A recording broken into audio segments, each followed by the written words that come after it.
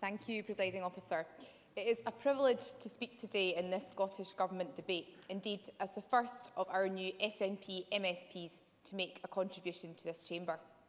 Walking into Holyrood yesterday, a colleague joked to me that only the important MSPs would get to speak today.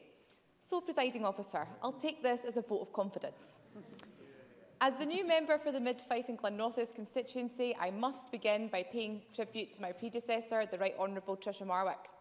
Tricia served my constituency with distinction since she was first elected to Holyrood in 1999, when I was 15. And it was in that same year that I sat in my Modern Studies class in Fife and watched the Parliament begin, again.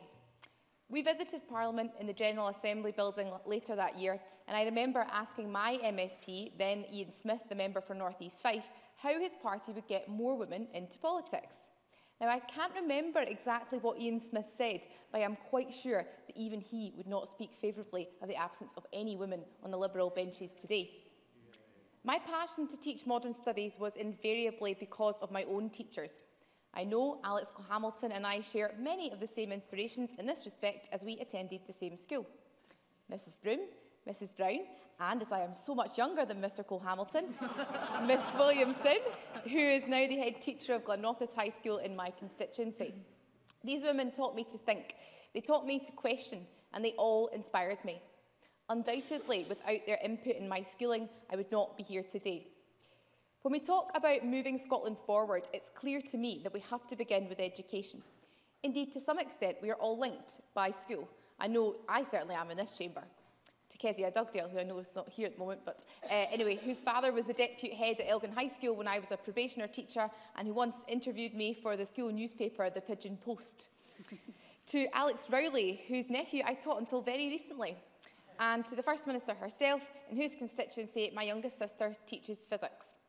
None of us want to see a Scotland which creates an unequal playing field.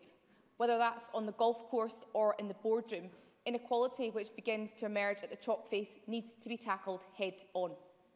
That's why I'm proud that this government is committed to targeted funding which will get resources to the schools where it's needed most. Take Warwick Primary School in my constituency, which has already benefited from this government's attainment fund. Nearly £70,000 of Scottish Government funding is going directly into Warwick, benefiting the school and the local area.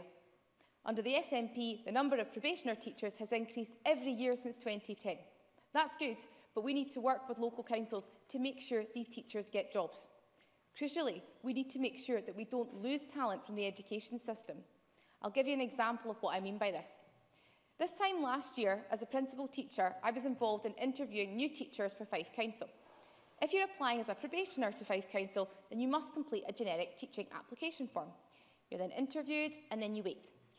You can wait up weeks to find out if you've been successful, and even after that time, you won't necessarily be told which school you're going to. You could be sent to Belbaxter in Cooper, or Chalk Beauty in Glenrothes, or to Queen Anne in Dunfermline. That's how it is. Now, I know Fife Council are not alone in this approach nationally, but I've got to ask, who does this recruitment process best serve? This government is committed to empowering local authorities. Head teachers will now have more power to direct resources where they see fit.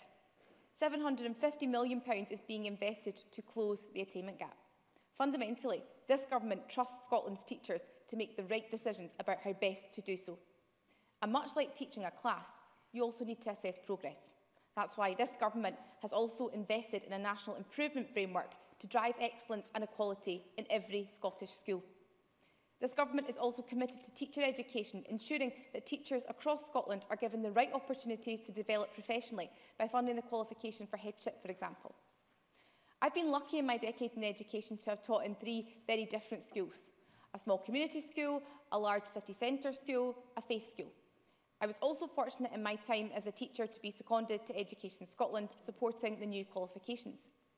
In every school I've visited or worked in, there has been a sense of community which celebrates success and which works to raise ambition in our young people.